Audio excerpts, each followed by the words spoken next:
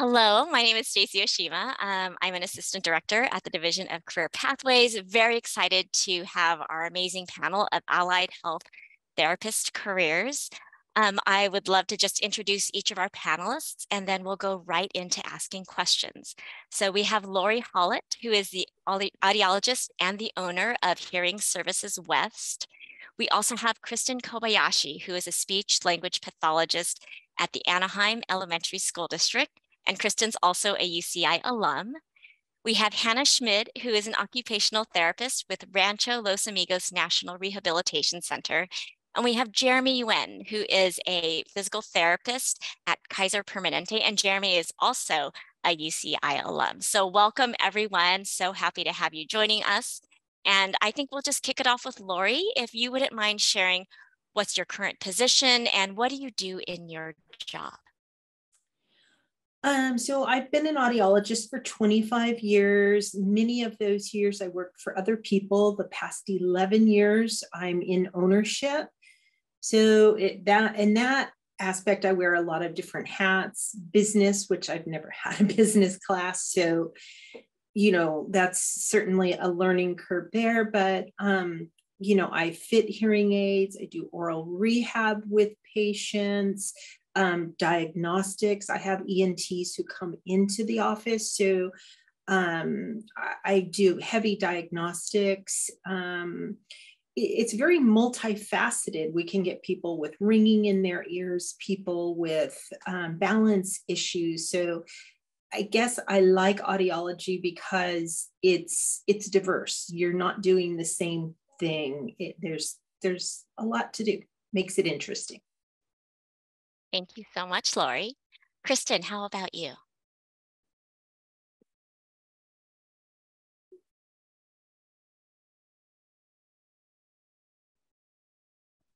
There we go.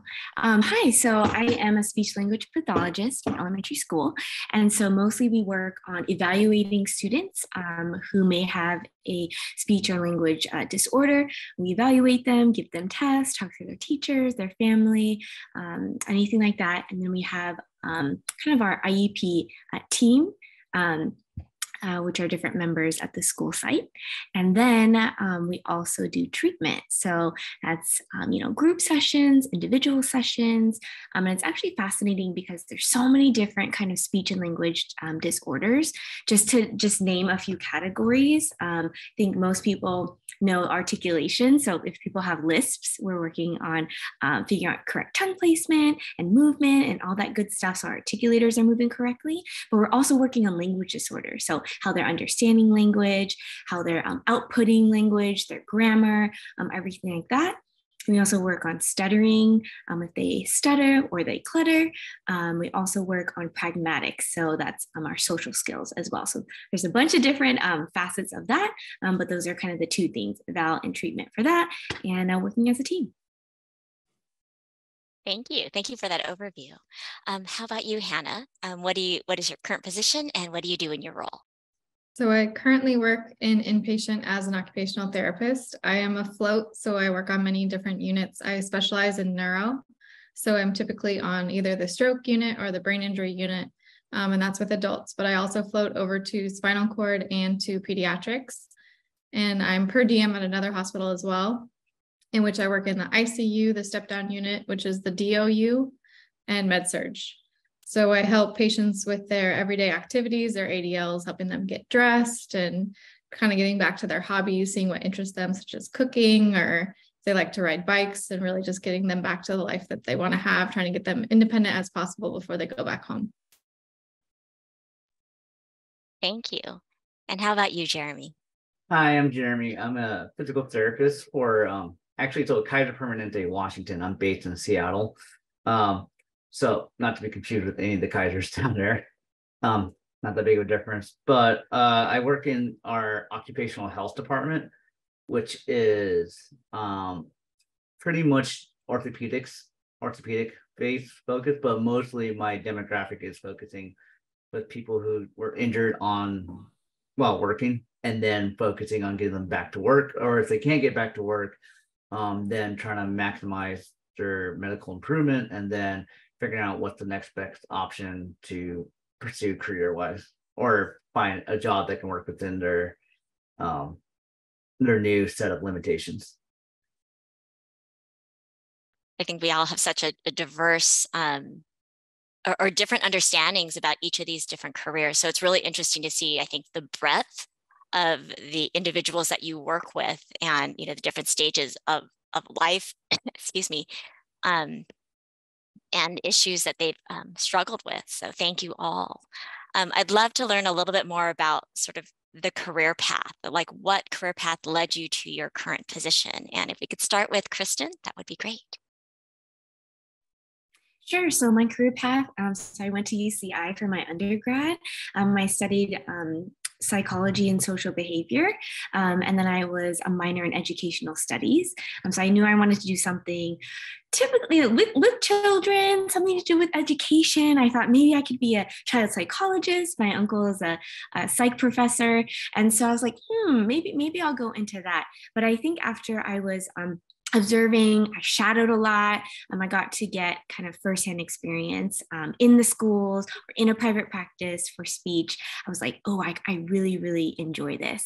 I really liked how it was not just being creative and coming up with therapy lessons and trying to increase their motivation, but it's also like you're taking data, you're taking, quantitative data on how they are improving on their goals. And so kind of that shared perspective, I really, really enjoyed. I did. So UCI, I don't think they have it either right now, but I needed to go to a post-baccalaureate program to take classes in order to even apply to graduate school. So I did that at Cal State Fullerton. That was about 2 years of post-bac. And then I did grad school after that, also at Cal State Fullerton. So it's kind of a journey, a little bit longer maybe than if people, start right away from undergrad in communication sciences and disorders, which is the undergrad that you would be in if you want to be an SOP right from the get-go. But that was kind of my journey. Thank you for sharing that. And actually, because I think all of the careers represented in the panel today, they all have that in common, where you're not going to come out as an undergrad and just walk straight into that field. I think that is a pretty good question that I think a lot of our students will have. And we can either touch on it now as you're answering this question, but I think as you think about, what can UCI students do? Because we don't have like a pre-speech there, a speech language pathology or pre-PT, or, we don't have these programs that just sort of naturally fit into, you can slide into that grad program. Certainly sharing a little bit about how you got there, and then maybe we can talk in a later question about what are other things that UCI students could do to help themselves be able to be marketable for grad school. That would be great. So Hannah, would you like to share a little bit about your particular career path? So mine was a bit untraditional. I was a global studies and Spanish major in undergrad at Sonoma State. So after graduating, I wanted to go into policy and kind of just changed paths. I went into insurance for about 5 or 6 years. I was volunteering at an orphanage down in Nicaragua, and it was for kids with disabilities. And I said, I don't know what this is, but whatever I can do to be involved in this way, I want to do it. And I just happened to bump into a friend that was a pediatric OT.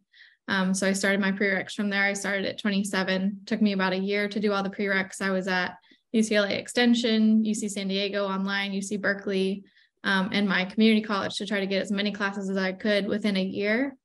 And then I got into Washington University out in Missouri, the School of Medicine in St. Louis. And that's where I started my grad program. From there, did you, coming out of your grad program, start at Rancho Los Amigos? Yeah, so I actually was lucky enough to come back to California to do my field work. So I did a 3-month clinical at Rancho. And then once I graduated, took my boards, all of that, was able to start back and work full time. It's fantastic. Thank you so much. How about you, Jeremy? What about your career path? Yeah, so it's kind of similar to what everyone else kind of said. So I did my undergrad degree at UC Irvine. I was actually a public health major. So in public health, for what I wanted to do, like I was always kind of hovering between like somewhere in the medical field. but I couldn't figure out where. And then I actually did an internship with UC Irvine. It's the UCI sports medicine program. I don't know if they still have it there, but did an internship with them, and then we followed the physical therapist, and it's more physical therapy, athletic training based. But it's like, oh, it kind of clued me into like wanting to do physical therapy. And then on top of that, so from there, I kind of got some pointers to go where to go to PT school, how to get into it. Luckily for me, my public health degree killed a lot of my prereqs, but there is like a couple courses I think that I'm a little removed from UC Irvine. So I don't know if they offered it, but one of the things that I noticed that UC Irvine didn't have, so if anyone is interested for PT, and I think maybe OT as well, is to look at anatomy and physiology. Because I took a year gap between undergrad and grad school where I just finished up all my prereqs, but it was like I only needed like 2 classes for that. Then after that, I applied to grad school, went to school in New Hampshire, actually. Pretty cold out there. Don't really recommend it. And then I got my job back in Washington, Seattle area. Bounced between a couple of orthopedic jobs, eventually landed in at Kaiser, and I'm doing the occupational health program, and I'm developing the occupational health physical therapy department there. So there you go. That's awesome, and actually pretty great that you only had a few extra classes that you needed to take after UCI to be able to get into your DPT program. I only needed, if I remember correctly, anatomy, because UC Irvine offered anatomy but no lab component, which is like the cadaver or like just any lab component of anatomy. And then the other one was physiology. And then some physical therapy schools are weird about like what defines a year's worth of anatomy and physiology or a quarter's worth of any. So it was easier to do it at a community college to just knock it all out. Well, that's great. And the fact that you were able to do it at a community college and kind of quickly move on into your grad program. How about you, Lori? Oh, sorry. Mine's a little different. When I was young, my mom is of a Mexican heritage and descent. She didn't speak English when she went to kindergarten. And so there wasn't a lot of encouragement for me as a female to go on and do anything other than become a mom, which is beautiful, and I am a mom. But so there wasn't a lot of encouragement. In fact, I was told that I couldn't go to college. So it was a very tough journey. So I think in telling this, I want to encourage anybody, male and especially female, if you have a dream, follow it. My dream was to work somewhat in the medical field, to help people, to make those connections. And I was able to do that. It was very hard. I got my bachelor's degree from Cal State Fullerton. Big shout out to Dr. Michael Davis, who was the audiologist on staff there, who encouraged me. And it took many years. I had kids, and in between my bachelor's and master's, it went back, small children. It was a tough journey, but I always knew what I wanted and where I wanted to go, and I did get there. You were blazing a trail, and I appreciate the resilience it takes to do that. I mean, we have our environments that we grow up in, and that does influence us greatly and speak to a lot of the things that we're exposed to and the things that we're either encouraged or discouraged from pursuing. So thank you, Lori, for just sharing your inspiration and just even your encouragement with our students, because I think we could all use that reminder. Okay, so I've got a question about skills. What's one of the most important? There's a lot of skills involved, obviously, in all of these different careers, but is there kind of one particular skill that you feel like is the most important? And how did you start developing this skill when you were in school? And it could be when you were at UCI or certainly after. So Hannah, can we start with you? I think your interpersonal skills in OT is the most important, is that you really want to get to know your client or patient and see what motivates them, what's important to them, what they want to get back to doing, but also meeting them where they're at. So if somebody's having a really off day, really bad day, you don't want to just keep pushing them. You want to see, like, try to understand where they're coming from. And I think that for me it was interesting being in the Midwest for school compared to growing up in LA and just kind of learning how to navigate different people. And I've lived in other countries, and I think that's just something that really helped my experience, and especially being in OT, is that not everybody's the same. So you can't expect to walk into a room and have the same response every time. I think what's cool is that I've been able to use my Spanish a lot at Rancho, and that's not something that sometimes it gets kind of a barrier when you have to go through somebody else, and that you're able to connect with them. So I think that's a really cool skill that I've been able to hone and use. But I think it's really just that personality of just like, okay, how much can I help this person without pushing them past their boundaries? Thank you. How about you, Jeremy? Yeah, I'll kind of double down on that interpersonal skill, just being able to not only like relate, but like you have to kind of understand how people think and know how they think. And then it becomes this, at least in my field, I deal with a lot of people who are coming from work injuries. So a big component of it is pain management. And so a lot of it is learning how someone is. And then once you learn how they are, it's like then learning how to anticipate things that will trigger pain or trigger any painful response to anything. It could be the things you say, do, exercises, yada, yada, yada. So just learning how to read people is a really good skill set to have. And then also on top of that, it's just a lot of being flexible and critical thinking, because what you see one day, they may come back and it's completely flipped on the other side. So just learning how to manage, like, oh, what worked well one day did not work well this day, and just trying to, okay, we'll try to figure that out a lot faster. Yeah, I imagine that it's helpful for, I think, all of you having the opportunity to see repeat patients, right? So it's not usually just a one-time visit and that's it. But even though you might have that consistency with your caseload, not everybody comes in feeling exactly the same way, right? We all have those good days and bad days, and particularly if there's been some injury that's caused them to come and see you, you're seeing people under various stages of stress as well. So I think, was it Kristin had shared that you are a psych major even? So I think, reading people and all of those themes that everyone is sharing is hugely important. You're not just a technical expertise in your field, but you do have to kind of be a little bit of a mind reader at times and know how to adjust and flex with that. Thank you. How about you, Lori? Once again, I'm going to agree with Hannah and Jeremy on interpersonal skills. It's just really important. For me, my main population are seniors. You've got to just slow down with each one, and you have to build a trust that you're there to truly help them. And so it's very important for school.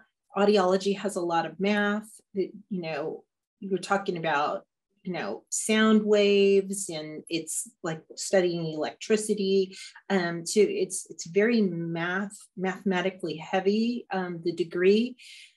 But once you get out, the interpersonal skills, it's kind of a science and an art, audiology, because you've got to know and understand the brain, how it functions, but then you also have the art of working with people and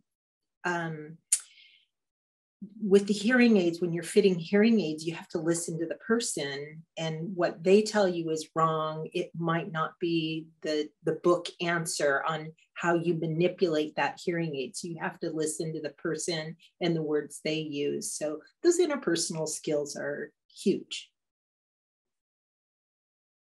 Definitely common themes throughout. How about you, Kristin? Similar or other skills? Yeah, definitely similar. Let's see. I would also, piggybacking off of the being flexible part, I think we all have to be very flexible. I think that's one of the skills that I have to utilize pretty much every second of the day, whether that's being flexible with kind of other staff members, making sure we're working closely as a team to really, really get to, what are these children's like difficulties in the school, why aren't they communicating, or building a treatment plan like that, and then obviously you get to the sessions, and so I work with all the way from TK to sixth grade. So a huge range of how they're behaving, their motivation levels, everything like that. And so it's kind of paired with flexibility and also like good rapport building. Kids are not going to do what you say or anything like that if they don't really trust you or feel like they're in a safe environment and space. And so really making it clear that, they know that you're there for them, that, sometimes speech therapy, sure, we have our plan, we have our lesson plans, we have, all of our resources. But sometimes kids aren't feeling it, especially kids with all kinds of disorders. They may be screaming, we have to figure out why. So it's kind of like pairing, having strong lessons and making sure we're targeting all their goals, coupled with, behavior management, figuring out where they are that specific moment. And again, meeting them there, like Hannah mentioned. So yeah, definitely a lot of that, because sometimes, yeah, they want to just, cry on the floor, or they want to throw things at you or give you attitude, or there's all these different scenarios. So it's trying to be flexible around that. And how do I, convey that I'm there for them, but also teach them and create these expectations for them. You all wear many hats as you go about your work days and work with your clients. So if you could speak to what can students do to be sort of ready for a position in your respective areas. So I know obviously a big part, and we touched a little bit, was like just making sure you've taken the prereqs and the classes to be able to get into your various grad programs. But if you think maybe more about other things, how can they develop some of the skills that maybe the grad admissions officers are looking for when admitting, or how can they demonstrate some of that experience or exposure to those areas? Are there certain things that you might recommend for students to do to really help position them a little bit more competitively and just grow in knowledge of the field? So maybe if we could start with Jeremy, that would be great. Yeah, so it's hard to kind of sugarcoat this, but at least in my field and with what I've looked at for helping people, I've kind of consulted a lot of people who applied to PT schools in the past and helped them try to like get into programs and everything, and actually pretty successful. But hard to sugarcoat it, but it's a little bit hard to say this, but GPAs and grades do matter in a certain manner. And it's, so what I always kind of encourage people to do is, so when you're in college, like, do take the courses that you need to take for the program, but also, try to find a major that something you're good at, or a major, take courses that you're good at and things that you can excel at, because that will help with just the application process. And then on the second part, in terms of at least my field, what really helps a little bit more is experience. Just finding an internship anywhere. There's plenty of places that have opportunities to like let you go in as an aide, and you can get hands-on day-to-day benefits.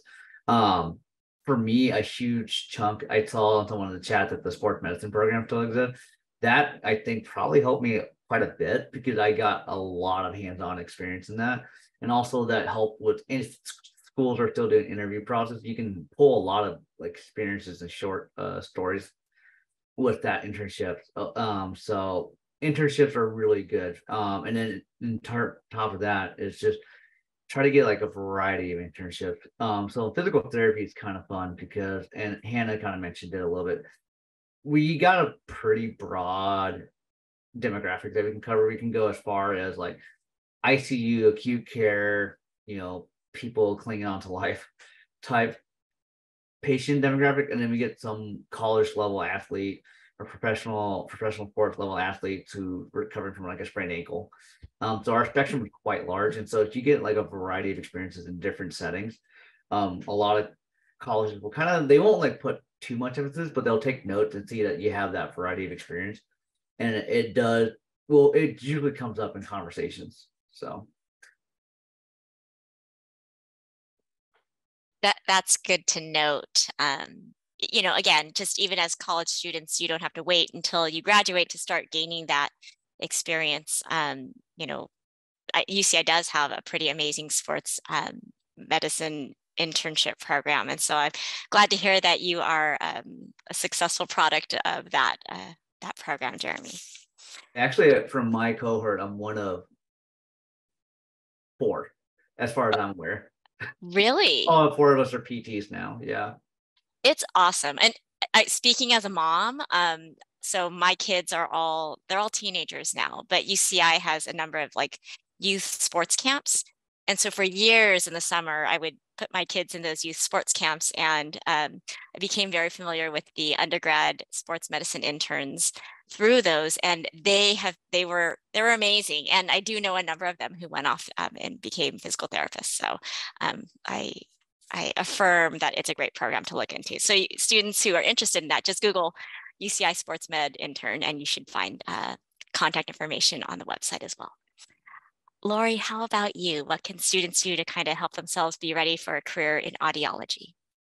Well, I'm going to agree with Jeremy there. I mean, when I went, it was a master level education, and it's turned to doctoral. So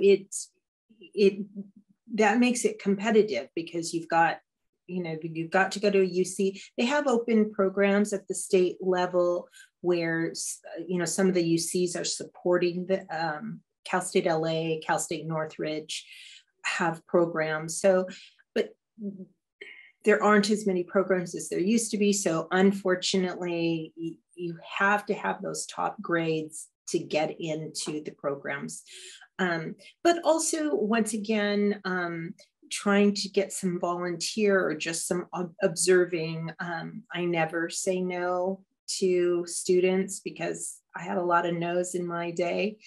So I see a lot of students come through and get hours just to learn, if they could see walking in my shoes, and what actually happens, because what you learn in school obviously is valuable, but it doesn't always translate exactly to, boots on the ground. So it is good to get into an office, even if you just, 4 hours, you learn a lot in those 4 hours. Lori, are there, because, I hear about like PT aid or like OT aid, and are there like those types of positions and levels at the audiology level or in the audiology field? Yes, there are audiology assistants, there are audiometrists, and there are hearing aid dispensers. So, we're a very young field.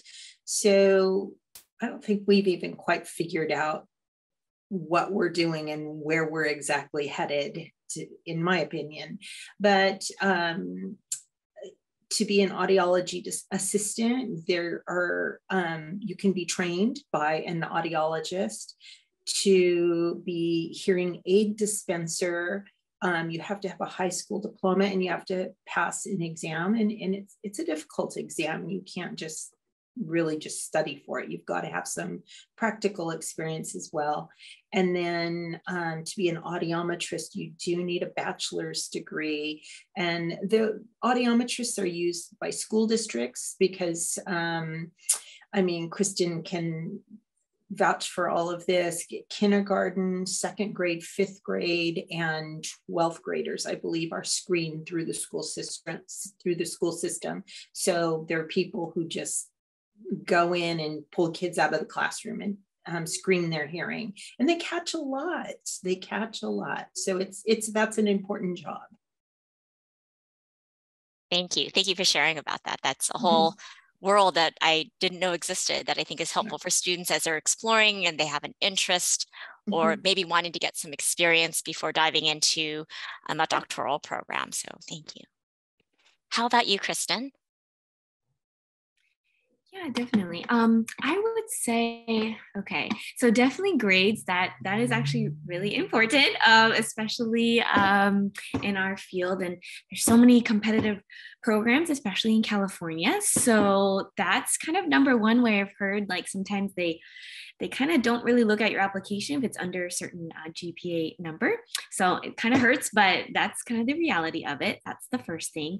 And then the second thing, you know, like everyone was saying, is the experience. For SLPs, there's so many different settings that we can be in, right? I'm in a school, but you can also be in a hospital, right? You can also be in a private practice. You could be a teletherapist now.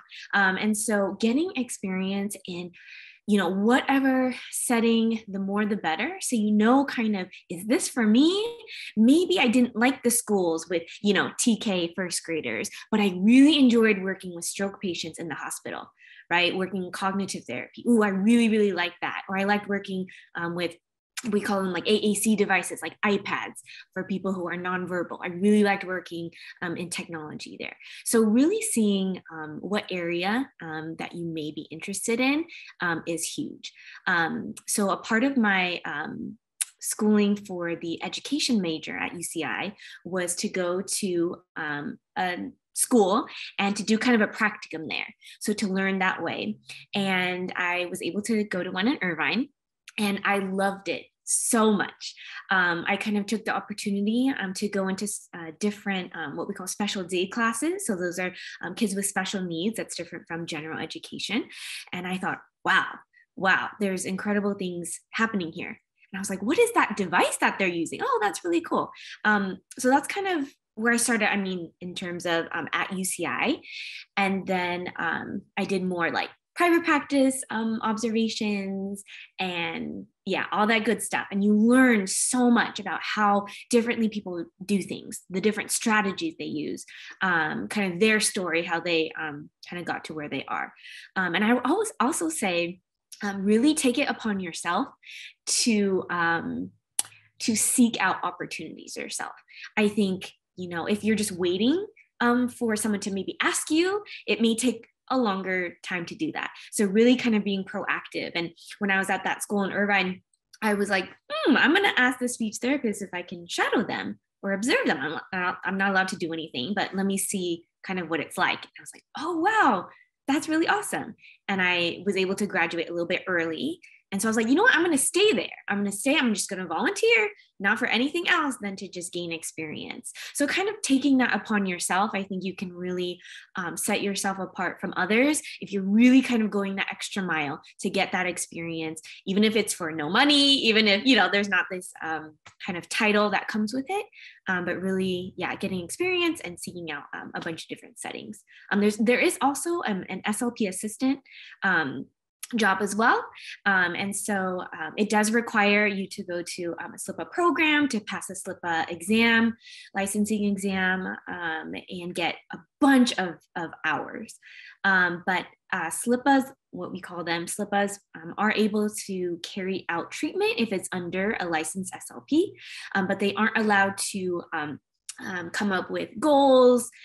They aren't allowed to do kind of assessments, like formal assessments. They're just able to do therapy under an SLP.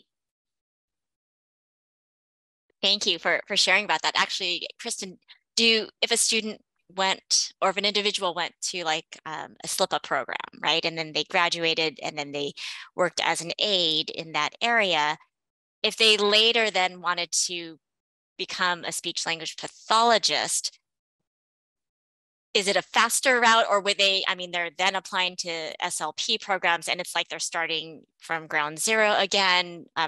Is there kind of an advanced or a quicker way because they've been a SLPA or not? I think so. So the SLPA that I've been in contact with, you know, she's a SLPA, she likes being a SLPA, and when she applies to grad school, which you have to do anyway, she has, you know, all for most of the classes. So that's kind of a big advantage. You're in the classes, you probably have a lot of in-person experience if you're already, working somewhere where you are a SLPA. You do have to apply to grad school just like everyone else. And either, it's pretty tricky, but you still have that experience. And so let's say you go into an interview and they ask you, do you have any experience? You can say, yeah, I'm actually a SLPA. I've been practicing for this many years. Maybe here's some things that I've learned, some strategies. So that you probably definitely have a leg up, but you still need to, apply for grad school, complete it. And then it's a whole other separate SLP like license exam.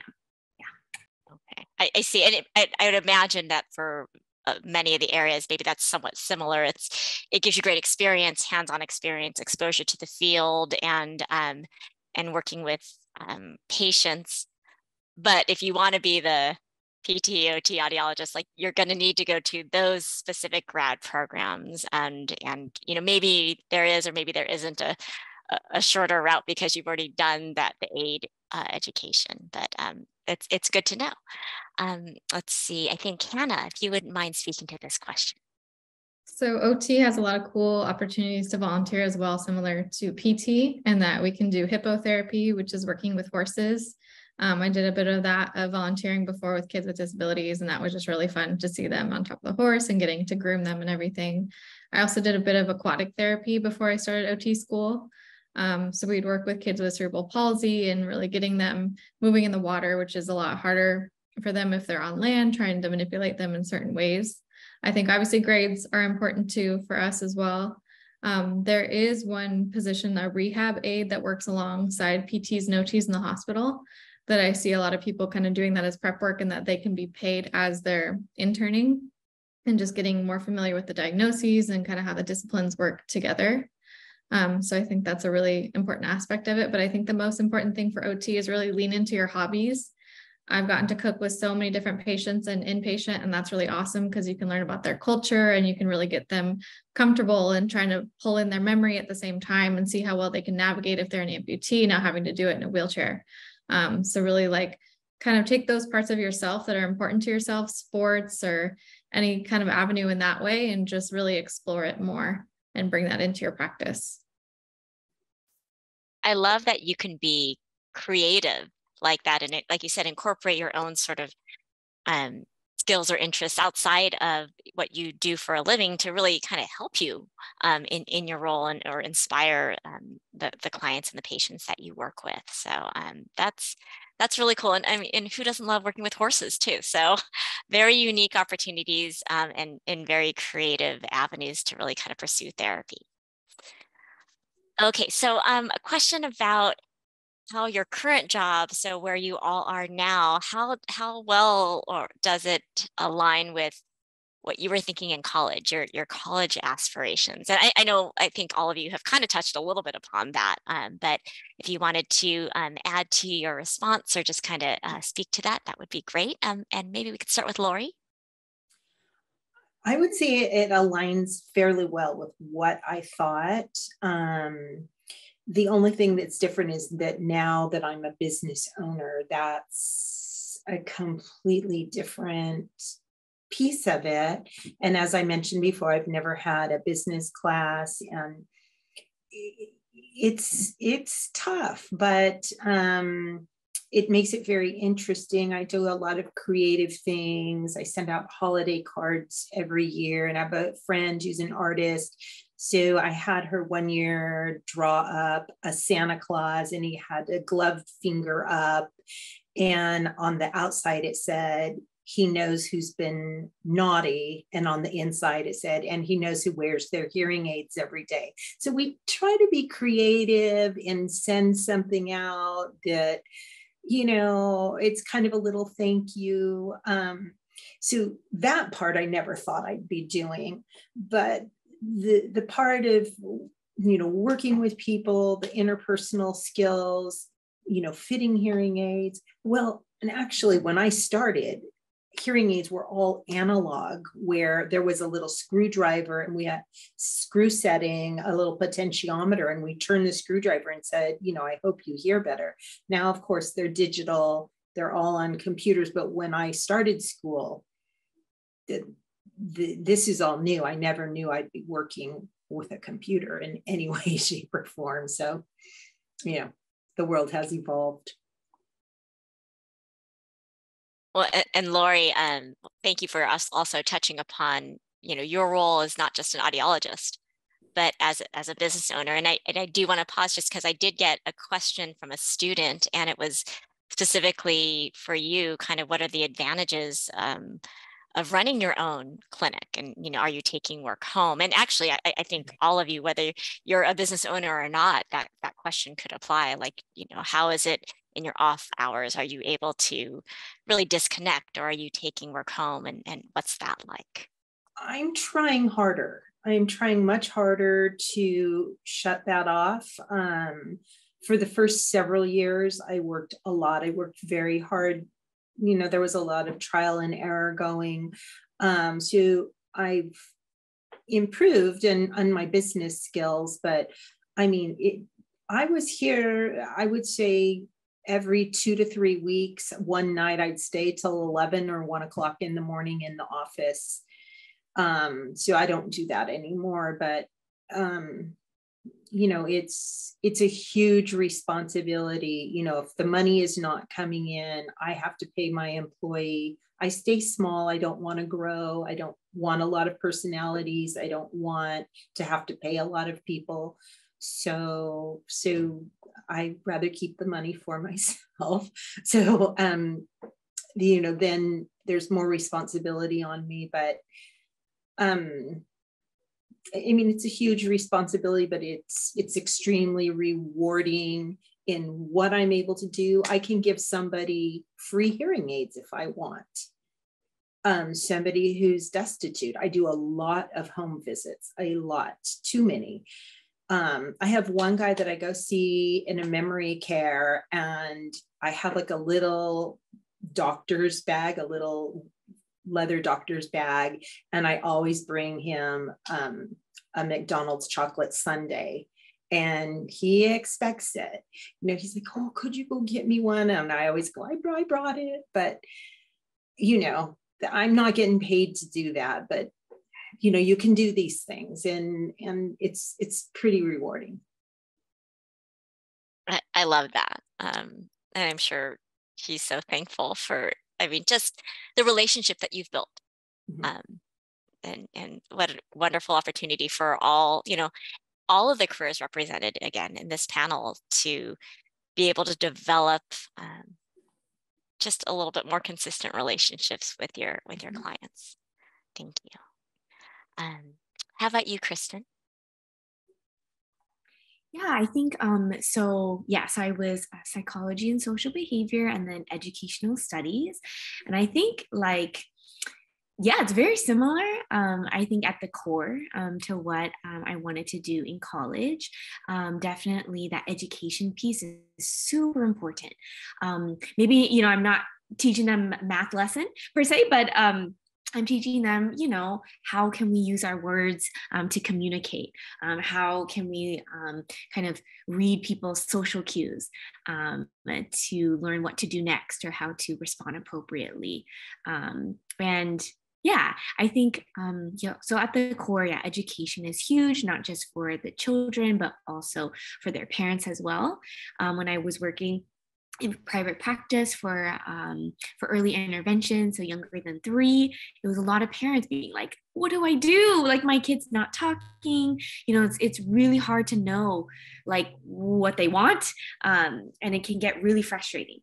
So working with parents too, how do we stimulate language learning, and even stuttering as well? How do we help increase their confidence when they're talking? So I think the core values are still there, and it's kind of cool too, because in my job in the school, you work really closely with the school psychologist, and so that's okay, I kind of know a little bit what you're talking about, or maybe the terms that are being thrown around, and so that's really great for me. I love that. Thank you so much for sharing all those interesting parts about your job, and also, again, what you've observed in different settings, whether it's with the public school district, I imagine Anaheim's pretty large, and versus private practice and what you've seen there. Let's see, how about you, Hannah? Does your current job align with what you were thinking about when you were in college? I think in undergrad, the core of just wanting to help people go into either a nonprofit or an NGO, kind of at a bigger scale, and now working directly with individuals. It's definitely the demographic I wanted to target back in undergrad, but a completely different role. And I think I'm much happier in that, having that direct patient care every day, getting to hear people's stories and them teaching me things. And I just feel it's a very reciprocal relationship, which is cool. I feel like I learn just as much from them as they do from me. And I think it is more fulfilling being more directly involved in their lives. I think what's cool from grad school of what I pictured myself for my future career is that I was working in a stroke clinic, and to now be on mainly a neuro floor. It's just really great to kind of see it all come to fruition. The level of, I guess, severity of what you've seen is, you feel like it's a pretty wide spectrum. Yeah, thank you. How about you, Jeremy? Yeah, so undergrad, I definitely fell into that category. I had no idea what I wanted to do. Like, I think the statistics, like almost like 1 in, I don't know, some crazy number, but I didn't know what I really wanted. I just knew something healthcare. And like I said, I just kind of happened to join the sports medicine internship. And through that, I was like, oh, physical therapy is kind of a cool field. And, let's definitely try to pursue this because I enjoy it and it's fun to do. So, and then actually what I'm doing right now is the furthest from what I thought I was going to be doing when I was in grad school. By now I thought I would be working for some professional sports team. And I'm in a hospital helping people get back to work. So it's similar, I guess, but not quite where I was going to be. But occupational health, although I would say, is working in a field where we're dedicated to helping people who are injured on the work site get back to work. It's actually, comparatively to other physical therapy fields, I think it's, for me, a little bit more rewarding because with physical therapy, I can go on a very long tangent about this, but one of the common issues, and maybe Hannah might have experienced this once or twice, is a lot of time pain becomes a lot of people's narrative, and then they like live in this world of like pain management.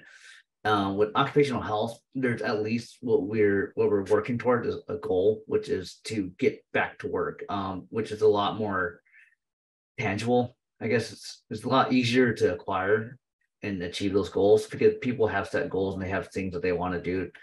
Versus like when you're in the field where I worked in some pain clinics where it's just managing pain, and pain it can be one of those very difficult things where it can become anything at any given moment, and anything can trigger pain. And so with that is all about kind of learning the psychology of healthcare.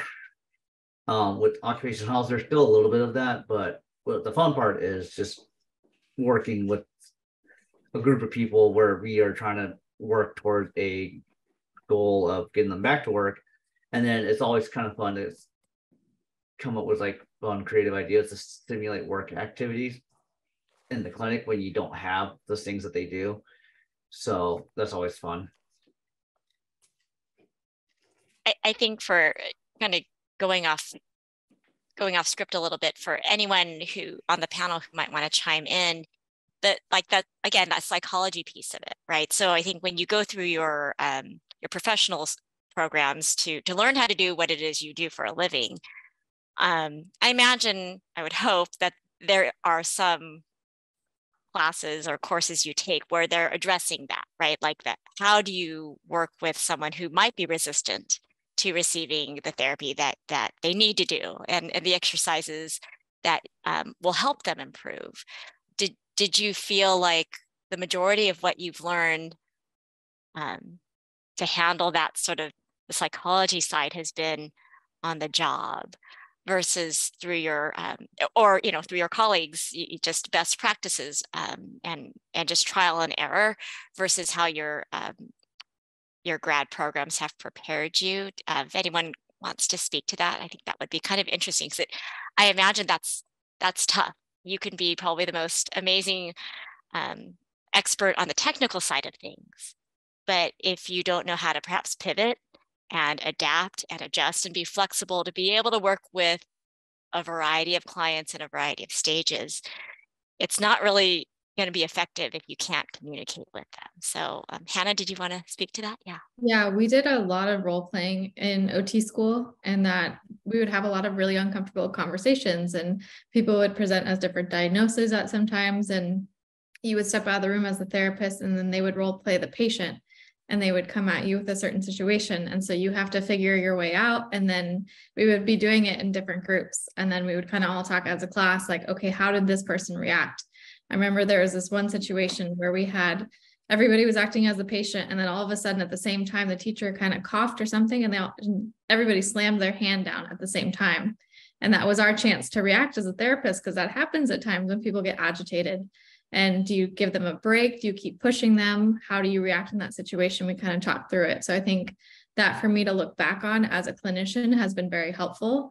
You learn on the job, you learn from your colleagues, but I think everything that WashU gave me as a foundation was super helpful in those kind of classes, those psych and communication kind of classes. Excellent. Thank you. Thank you for sharing that. Jeremy, go ahead. Yeah, so definitely similar to Hannah, we have some role-playing classes as well in my program, but I would say a lot of my development came from, in terms of that stuff, came from in PT school. We're pretty heavy on internships during the program, and so the internships you completed during the program, that actually there's a lot of kind of like on-the-job learning, but you're not really working because you're doing the internship. But then through that, you kind of learn like how to interact with people. You watch your clinical instructors, and they can give you pointers on how to like talk to people. So that's been most of my development through those internships. Thank you. Lori or Kristin, do either of you want to comment on that? I'll say that when I was in college, there wasn't a lot of support in that way. However, now that we've changed to the AUD program, I think the programs are a lot stronger, and I think some master level programs were stronger than mine was, but now consistently, I think the students are getting a lot more support and a lot more understanding of what they would really be doing, and learning to make those pivots for sure. Thank you. Go ahead, Kristin. Yeah, I would say that school, a lot of it too is studying maybe the theories of different treatments or evaluations. And that's kind of your like foundation, right? Kind of that knowledge of the anatomy, the neuro disorders that you're working with, all that is kind of foundational. And then for us in grad school, and we had to do different clinicals. So we had an in-house clinic. So we had to do, child clinic, adult clinic, and a multicultural clinic, which is really awesome. And then our externships were, you could do hospital, or you could do or medical, or you could do private practice, and then the school setting. So that's kind of like those clinics that are required for the program. But of course, you can go out and you can observe and you can volunteer at all these other settings. But in those clinics is really, again, where you learn kind of the role play situation. You have real clients. And at least for our clinic, we were in like this, all the rooms had like kind of a one-way mirror situation. So you couldn't see out, but your supervisor can see in. So what would actually happen is we would record ourselves for every session, and we would review, how do we do? And our supervisor worked very closely with us. Okay, maybe you should have tried this instead. What's another strategy that you could use if their, behavior is going awry? And so that's, again, where you really learn.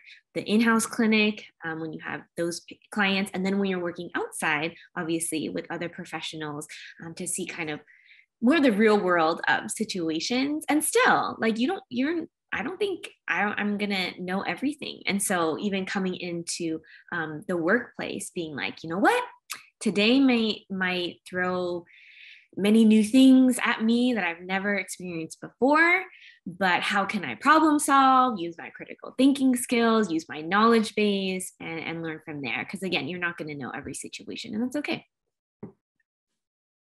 Thank you. Thank you all. I think I just have one last question before we perhaps take some questions from the chat. And again, if you're in the audience and you want to submit a question through the chat, by all means, please feel free to do that. And then we'll turn into breakout rooms shortly after that. But my last question is just any last minute insights that you want to leave with students. And we can start with Kristin. Sure. I would say, number one, I don't think it's ever too late to maybe change careers. I've had a lot of friends who maybe started on one path and they said, you know what, I'm not really feeling it. And so they might feel like, oh no, but it might be too late. But I really don't think it's too late. And that brings me to my next thing is I really encourage, and you probably hear this all the time, but encourage you to find something that you're passionate about, something where you can wake up and be excited to go to work. Maybe not every day, but parts of it that make it very exciting, because I think you having a passion to do anything doesn't have to be, in our health field, but something that you're passionate about, because I think it really shows in terms of just your motivation to go to work every day, but also kind of how you handle yourself with your clients or your coworkers or things like that. It really makes a difference if you actually like your field. And yeah, kind of not doing just maybe the bare minimum, but if you like being creative about it or reaching out or eventually being a supervisor and teaching people, I think all those things are really important if you like what you're doing. Perfect. Thank you. How about you, Hannah?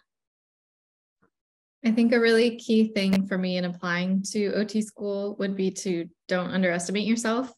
And there's always so much stress and anxiety. Everybody's, oh, it's so hard to get into this. And OT is also moving towards that doctoral path. So I think there's just a lot of fear in applying to grad school, but just continue to pursue what interests you and do as much as you can on the side, those volunteers, and just kind of talking to other people of different disciplines, and make sure it's something that you really want to seek out, because grad school will take up a lot of your life. But really enjoy the process, throw yourself into it. It's going to be hard, but it's kind of a roller coaster, and there will be highs and lows. And it's nice to have that cohort to go through that. And you'll always have those special people in your life that went through that tough period with you, and you can carry that onto your career. Hannah, how large was your cohort? Mine was 94. It was 86 women and 8 men. Wow. So yeah, OT is pretty skewed towards women. So it would be nice to get more men in the field and just a bit more diversity as well. That adds a whole new component to it. Is that pretty common? Not so much the predominantly female, but like the size of the cohort for programs? Yeah, it's typically about 100. It's the top programs at the time were Boston, USC, and WashU, and they're all about the same size. Okay. And so that was something that I was coming from the outside, was really starting to get anxious, and that, I don't think I could go to one of these top schools. And I had a friend at law school at WashU who was like, oh, just apply. So you never know. So you might as well take your shot, is my biggest piece of advice. Excellent advice. How about you, Jeremy? Yeah, I actually all agree with Kristin on the never too late to change career things.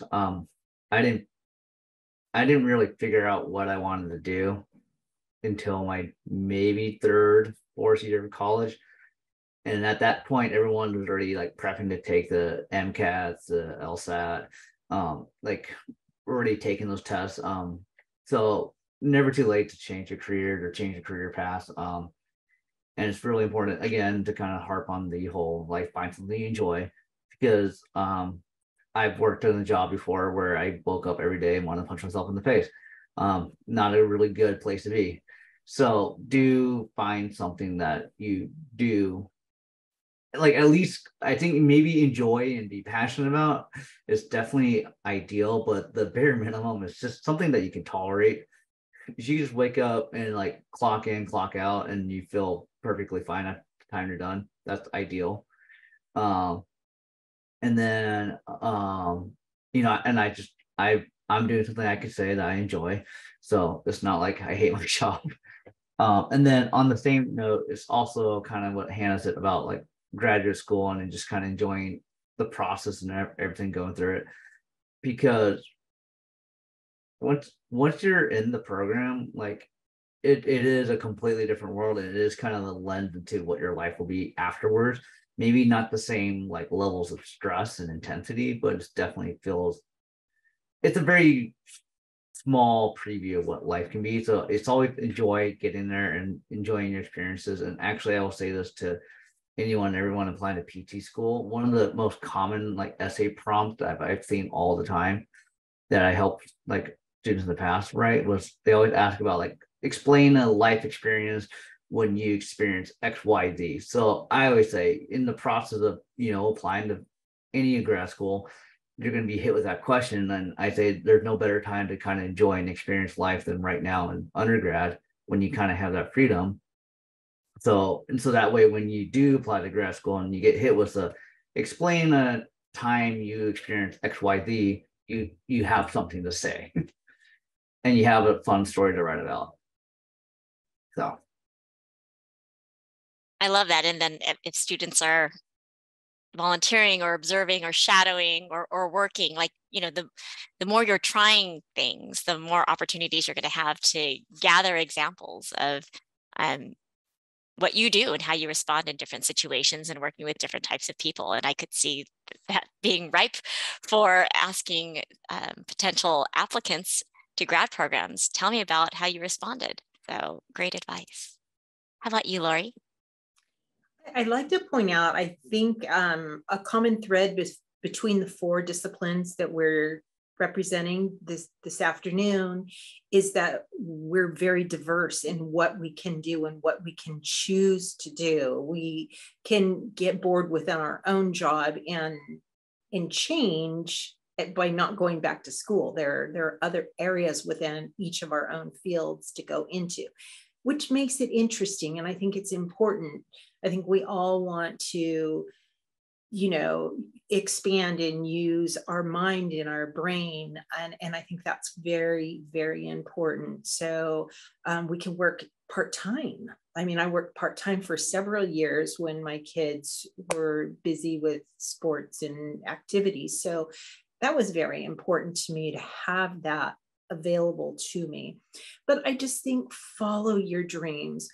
Work hard for a few years. You will sacrifice. There is sacrifice definitely when you're going to school and you're not able to attend this function or that, but work hard and it pays off. It pays off in a huge way. I love that. I think you are all beautiful examples of that. The hard work, the dedication, the determination, taking extra classes, going above and beyond to get you to where you're at. And I think, judging by the number of individuals on tuning in, again, I think that there is such an interest in pursuing a variety of these careers. So I just wanted to say thank you so much to our panelists and the audience just for tuning in and learning a little bit more about these really interesting career paths. Before we I don't want to sign off yet, but I did want to talk a little bit about the next brief portion, which is our breakout rooms. So let me